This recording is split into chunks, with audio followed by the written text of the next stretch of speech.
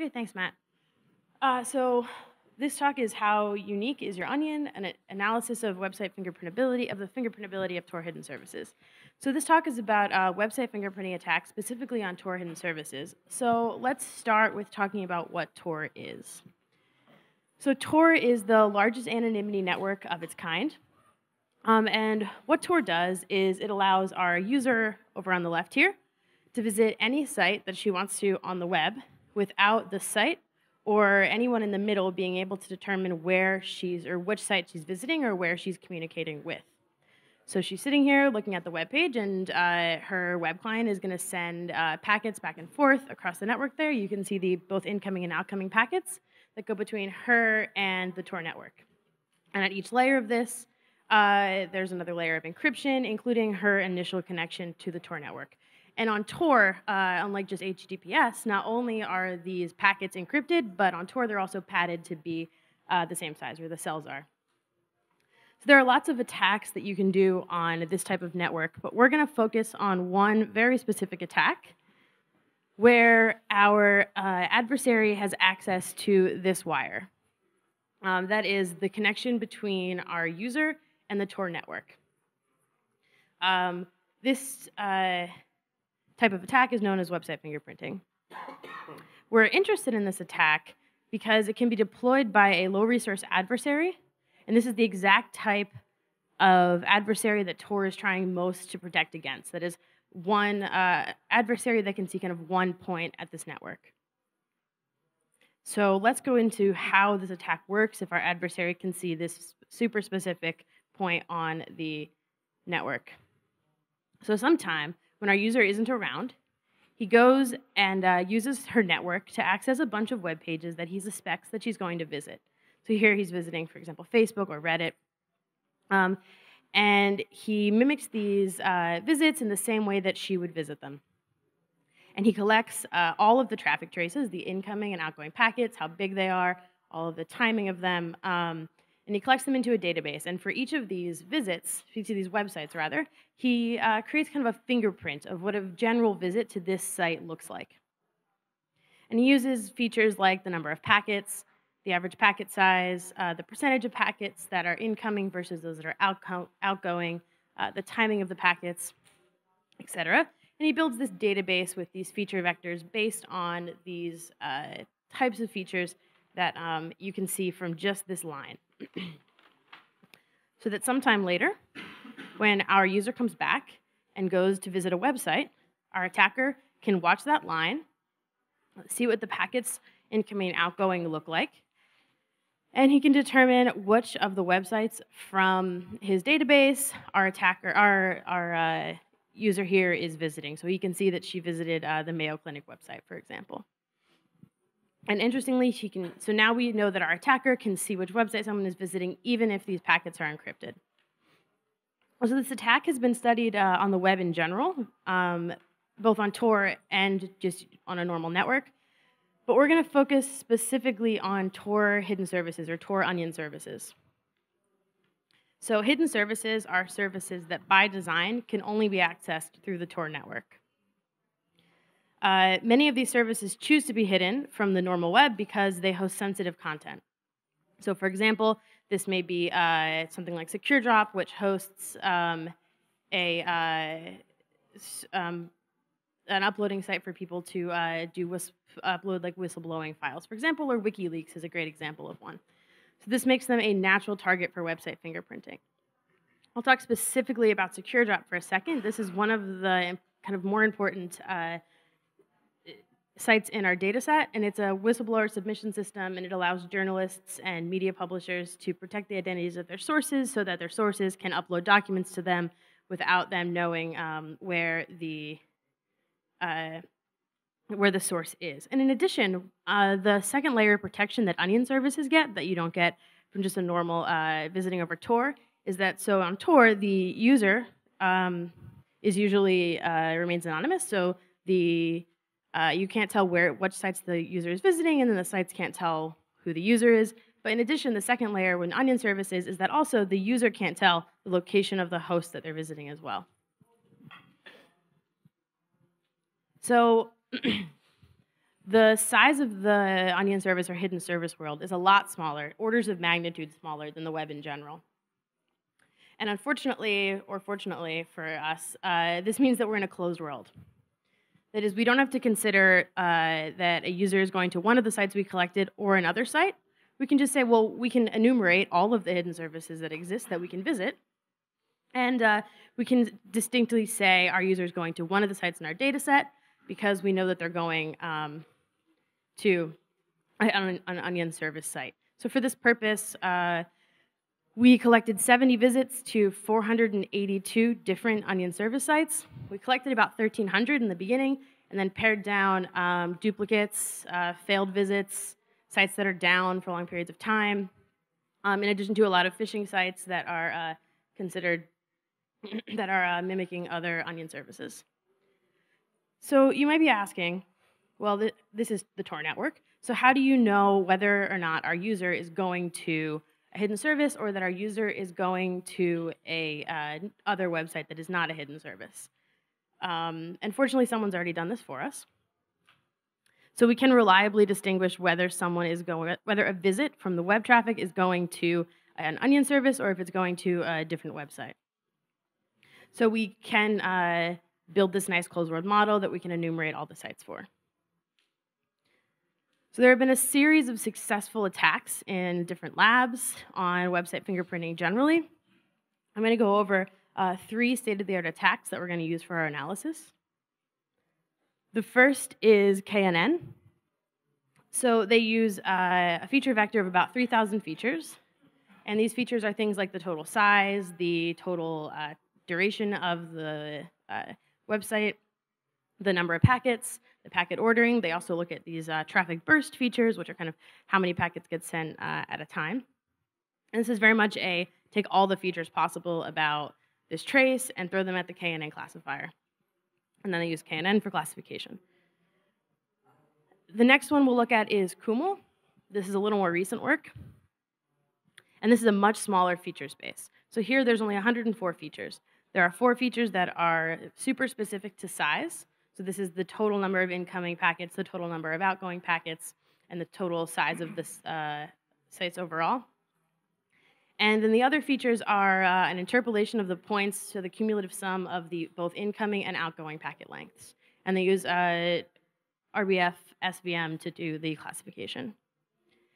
And the final one that we're going to look at, also more recent, is the K fingerprinting attack. So here, they use features that aren't dissimilar from the KNN attack, but are maybe a little more curated. There aren't as many of them, only 175. And here they're using, again, timing and size features. And then the neat part of the KNN attack is actually the classification step. So they train a bunch of random forest trees on these 175 features, this feature vector of 175 features, and then they use the leaves of the tree itself as a fingerprint for that website. So we ran our all 3 of these attacks on our data set of hidden services, and we found that Kumul performed the best on hidden services with a full 80% accuracy. So 80% of the visits were identified correctly, and about 20% weren't. And then KFP follows with 77, and then KNN with about 70%. And so because we're really interested in how hidden services do generally in this form, we want to know not only how certain attacks work in website fingerprinting over on hidden services, but kind of how generally these attacks work on hidden services. So to this end, we combined these attacks into a single ensemble attack. And because of the differences with features and the fact that there's a different classification technique for each, and these are very all distinct, as you saw from when I talked about them, we do kind of an ad hoc ensemble. That is, we run each of the attacks individually, and then we combine the results to get an ensemble classifier for this. We looked at a couple different ways to do this ensemble. The first was just straight voting. So just whoever says, we have 3 classifiers here, majority rules. The next was just to look at the most confident answer. So here, KNN is more confident than KFP and Kumul. We did some stuff with weighting. And then finally, the one that we got the best results on was this P1, P2 diff, which is where you take the top 2 answers for each of the classifiers, and you take the difference between them, and whichever one is the highest, you select that one. So in this case, we would choose KFP, because even though it's less confident than the KNN classification, the KNN thinks that it might be A as well, with only 0.4, so we'd pick KFP here, which is way more confident about its first choice than it is its second choice. And for our ensemble results, we got an 81% accuracy, which is a little better than the Kumul, but not really in any significant way. But again, we're not really interested in beating any of these methods because we're using them. We're interested in how they generally work on hidden service sites. And so we have come up with this nice ensemble to bring them all together and kind of weigh the different ways that they all work. But this is where most website fingerprinting papers stop. They come up with some method that outperforms everything before, and it's a nice attack paper. But we're really interested in something else. What we're interested in is these misclassifications. That is, what sites can't we classify correctly? Which ones are hidden from this type of attack? And can we learn anything about them?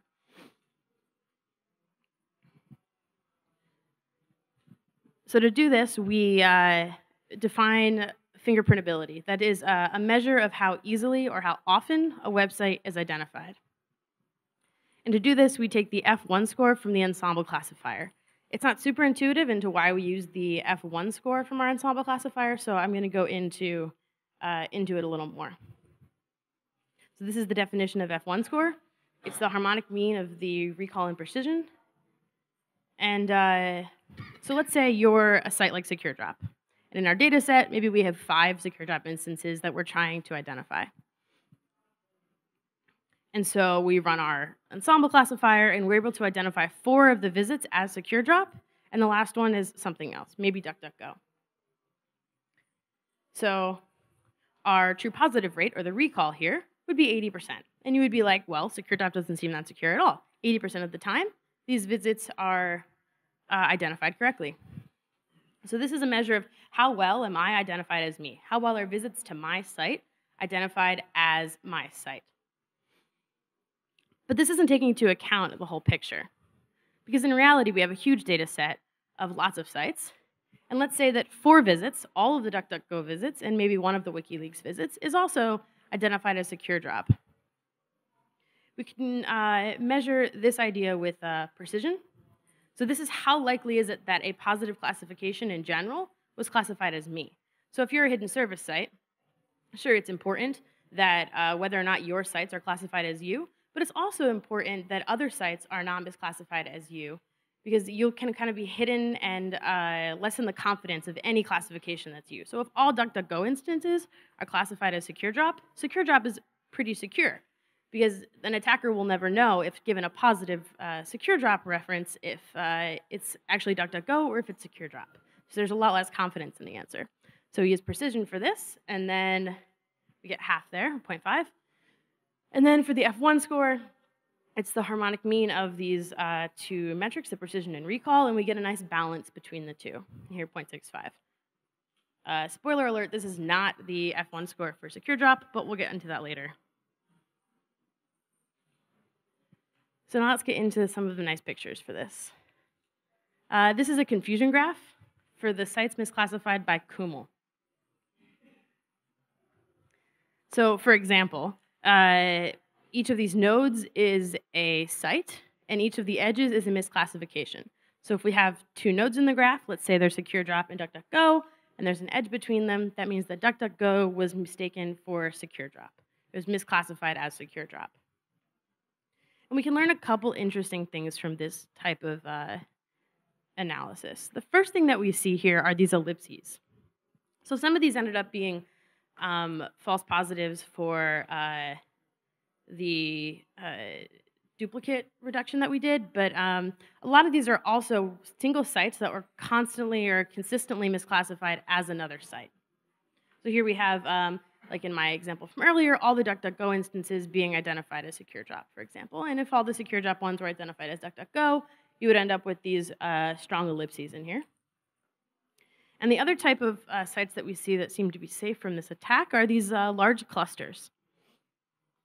So these are sites or clusters of sites that are constantly and consistently misclassified by as other sites in the same cluster. So for example, the dark green cluster in the bottom left corner, it looks kind of black here, but is a bunch of sites that are very similar in size and are very large and have a similar size. So now that we've seen a little bit of the places or the sites that Kumul fails on, let's see how these methods fail together.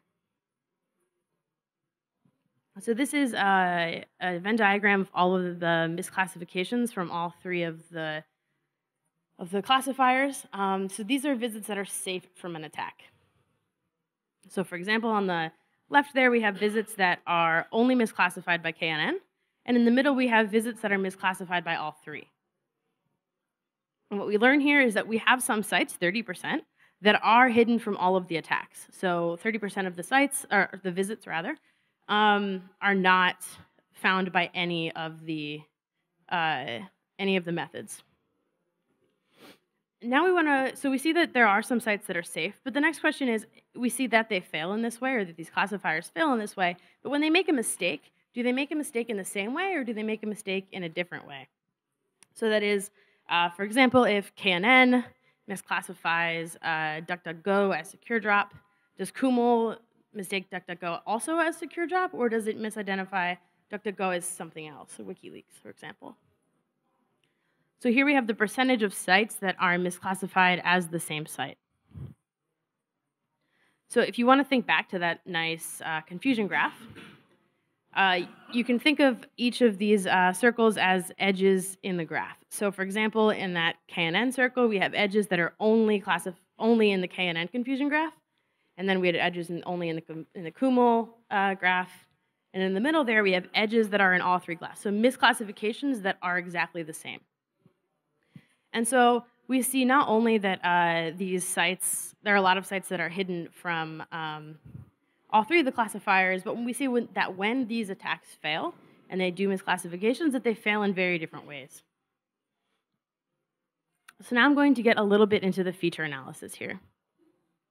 We find that there are two important predictors for a website fingerprinting attack, or whether a site will be misclassified or not. We find that size is a super important feature, and that a lot of these features that these classifiers use are really act kind of as a proxy for size. And then we also find that in order for a site to remain hidden from this type of attack, it also needs to be very dynamic, as well as small. And so for the duration of this talk, I'm going to focus on size as far as timing goes. And if you want to learn more about the static features, you can look more into the paper. So let's first look at the median of the total incoming packet size for our misclassified instances. So on the x-axis here, we have the size of the site that is misclassified. And on the y-axis, we have the size of the site that our classifier thinks that our visit is. And so what we see here is that we have this nice red line up the middle. So for each misclassification, you're generally going to be misclassified as a site that is similar in size to you. So sites are misclassified as sites of the same size. So up to this point, though, we've only looked at misclassifications and sites that are misclassified. But some sites are more misclassified than others, and some are not hidden from this attack at all. So here we'll go back to this fingerprintability score. Here we have the fingerprintability score, which again is this F1 measure for our ensemble classifier. And it measures really nicely how well or how easily a website is fingerprinted by these attacks generally. And then on the x-axis there, we have the incoming packet size over the duration of the trace for a website. And so the first thing that we can see is that no large sites are hidden from these attacks. So if you're a large site, a large hidden service site, you're going to be susceptible to this type of attack. The second thing we learn here is that many of the small sites are hidden. And finally, some aren't, though. But we don't make traces when we make hidden service sites or sites in general on the web. We make websites, we make web pages, we make HTML. So while our attacker has access to these trace features, like the number of packets and the average packet size and the percentage of packets that are incoming and outgoing, all these things you can just learn from the trace, our web developer over there, our hidden service developer in this case, has access to things like how many resources her site uses, how many fonts her site uses, how big her site is going to be generally, how many scripts that it uses, etc. And we can actually kind of use screenshot here, interestingly, as the size of the screenshot as kind of the number of resources, because it's the size of the images. And so we want to know, can we be able to tell our web developer how to design a hidden service site that would be less susceptible to this type of attack? And how do we learn this? So can we determine what characteristics of a website itself are going to affect its fingerprintability score? So we're going to throw machine learning at it. Here we create a meta learner. And so we have our database of websites that we've determined the fingerprintability score of. And we also have a lot of information about the websites themselves, the things that our web developer would have access to. And so this is what our database looks like. We have a site, it has a fingerprintability score. And then we have a bunch of features about the site, and then the site itself. And so we train a random forest classifier on these websites, trying to label them by fingerprintability. Note here that our goal isn't really to create a great classifier that's going to be able to determine fingerprintability, but our goal more is to figure out how our classifier makes decisions, how the random forest classifier makes these types of decisions, and what we can learn from the correlations between the fingerprintability score and these high-level web developer features. So from this classifier, we pull out the info gain for the random forest, and these are the results that we get. So for our larger sites, we find that things like the screenshot size, the total download size, the HTML source size are really important. And for our smaller sites, we see that things like the standard deviation of the screenshot size start to become much more important. And I said I wasn't going to talk about dynamism that much, but this is showing us that when you're small, you may be well hidden, but that if you want to hide yourself farther, you need to be a little more variable between visits. So in this case, this is the change between how big your site will be on each visit to the site. And I'll go back to SecureDrop really quick, because I did a call forward before. The SecureDrop site in our data set had an F1 score of 99%. This means it is almost exclusively always identified by our ensemble classifier, and therefore by the other classifiers around it. So it is not safe against this type of attack, as well as most of the hidden services that we looked at. And multiple or duplicates of these SecureDrop sites do exist across the web, but this doesn't offer a whole lot of protection. So to conclude, website fingerprinting attacks are successful on Tor hidden services, as they are the web in general. And we asked, are certain websites more susceptible to website fingerprinting attacks than others? Definitely. And we also explored why certain sites are more identifiable to these types of attacks than others, and found that some combination of the size of the site as well as how dynamic it is between visits seems to be the answer here. So if you're a hidden service and you want to be hidden, be small, change a lot. Our code and our data sets are up here, as well as a lot more info on some of the results in the paper, so feel free to visit that to learn more, and I'll take any questions. Thanks.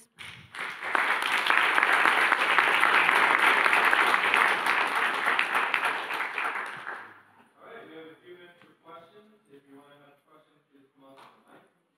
So I'll start with one. Could you get on the mic too, please? Sure. Do you want this one? So for SecureDrop, even if it was a small, hard-to-fingerprint site, you would also have this weird behavior where people are uploading stuff. Is that going to make it just really impossible to cover for it? So the size of what you're uploading is going to be less consistent, right? So when we're doing website fingerprinting work in general, people are only ever really looking at the kind of the front page, the home page of the site that you're going to. And so I'd assume that if you're uploading different files, that it's really hard to come up with training data on that, right? So like you can say, you're going to see like a large burst in packets at the time of the upload, but the attacker would have to know kind of what packets were going to be uploaded or what data would have to be uploaded for that. I guess I just mean the fact that there is uploading going on is like unusual, right? It may be, but it's not like there aren't other hidden service sites where people are updating loads of data to at the same time. So it would really depend on it being able to be hidden amongst other sites that people are uploading large files to, which I assume there should be many. So it's a very good work. I noticed that if the website changes their characteristics, that means if a website is updated, then how do you want to model that behavior in your prediction technique or fingerprintability? What do you call it? So let me repeat your question so I make sure that I understood it. So I'm saying, let's say the website has been changing over time. Yeah. If a website has been changed over time, so how do you want to model that behavior in your prediction model? How do you want to capture that in your prediction model? Yeah, so I mean, if a website just like does a full redesign, you're not going to be able to catch that, right? But this type of attack is kind of supposed to be done over a shorter amount of time, where you're interested in kind of what sites are one person visiting, and so you collect the data kind of recently, and then you do that. But yeah, if there's a full redesign of a site, not. But let's say the content has been changed over time, so so you are capturing the feature as a size. So size may be changed over time, right? So in that case, you have to update your model. Yeah, well, exactly. So, I mean, this is not an attack paper, right? Right. We're not saying, like, we made this cool attack and it's super robust against these types of things. That's a lot of other work. We've shown that, yeah, if you do want to actually, if you're a hidden service and you want to hide, that one of the ways to hide is just change constantly, right? The sites that were hidden in our model here were the ones that changed all the time, and that's very much the point, right? And this doesn't mean that you have to change, like do a site redesign all the time. These don't have to be changes like that, but being able to be a little bit dynamic between visits, use different resources, number of resources, this type of thing will make you less susceptible to a website fingerprinting attack generally. And the second question I have, your feature part. So you use the typical feature set like the size and the timing information and so on. But there is a possibility that you can use some n-gram type of features because it's encrypted traffic. So you can capture how many packets are sending from one site to another site. So there's some work in that was published in last year in SSEC. So you can take a look. That has a robust feature set they use. Again, we're really interested in like these super high-level features that our web developer has access to, and we're just using the low-level features that other attacks have used in the past. It would be great to be able to extend this work to other recent attacks that have worked and look at their feature sets as well. But again, we're really interested in these super high-level things and relying on prior work done for the low-level features. Very nice talk, thanks. And my question is about countermeasures. Even though this is not an attack, is there a way to kind of mitigate this fingerprintability without overloading the Tor network, and also that does not rely on padding or random padding? Yeah, actually, I think that that's exactly what we're trying to say in this paper, right? Is that all of these attacks so far have been about padding and making your site bigger and randomly bigger in certain ways. But what we've shown is that like the biggest sites in our data set are the ones that are most identifiable. So there may be ways to mitigate website fingerprinting attacks, at least on a per hidden service basis, that aren't just make yourself pad randomly, right? So, and that would be a lot less stress on the Tor network. Okay.